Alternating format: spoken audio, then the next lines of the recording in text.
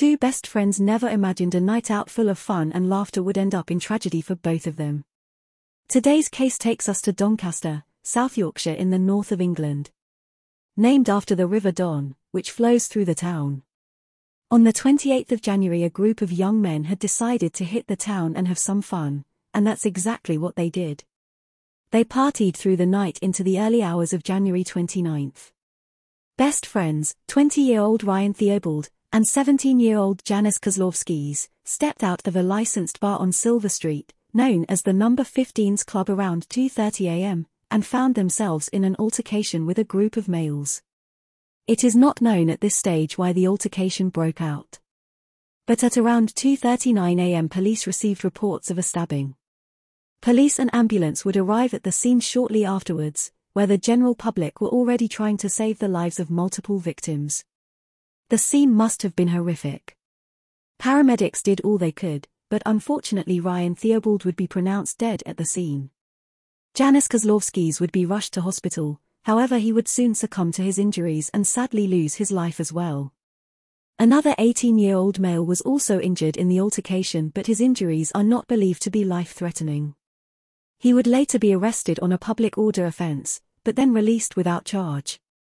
A subsequent post-mortem revealed both victims died from stab wounds. Ryan Theobald, a former player for Koslovskis FC, has been described as a funny, loving and kind-hearted young lad. He was a primary carer for his mother and a loving brother to his sister. His presence will be greatly missed by many. Koslovskis FC's chairman, Wayne Morgan, pays tribute.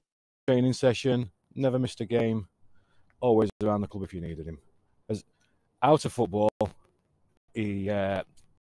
his mum's actually a disabled lady and Ryan was her carer, so a decent kid. I spoke to his mum yesterday only for 2 or 3 minutes because we both ended up in tears on the phone, so I cut it short.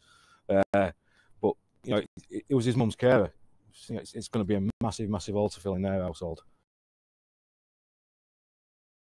Janis Koslovskis was only 17 and his family are of course devastated by their loss. His big sister wrote a tribute on a GoFundMe page. I've just lost my little 17-year-old brother to knife crime, in my own home city of Doncaster.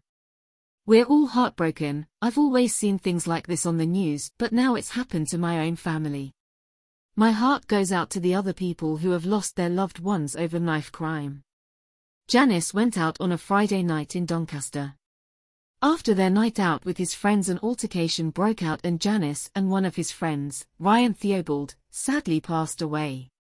He was only 21, both young lads with their whole life ahead of them. Any help will go a long way. A number of suspects were arrested in connection with the killings. On the 29th of January, a 17-year-old male would be arrested, and then later bailed pending further investigation. Not long after this, 3 more arrests would be made and a 19-year-old male, Amrit Jagra, would be charged with double murder and possessing an offensive weapon. 2 41-year-old males would also be arrested on suspicion of assisting an offender, but would be released pending further investigation. Amrit Jagra would make his first court appearance on the 3rd of February, at Doncaster Magistrates Court, where he was remanded to jail, to appear at Sheffield Crown Court the following day. From there he would be remanded back to jail to await his next court appearance that was set for the 1st of April. At this appearance, Amrit Jagra entered not guilty pleas to all charges and a trial has been set for the 11th of July 2022. Until then bail was denied and he was remanded back to jail to await his fate. My heart goes out to these 2 families whose lives will surely never be the same again. Ryan Theobald, Janis Koslovskis. Rest in peace. If you made it this far, thank you. I hope you enjoyed the video. Perhaps you would consider subscribing.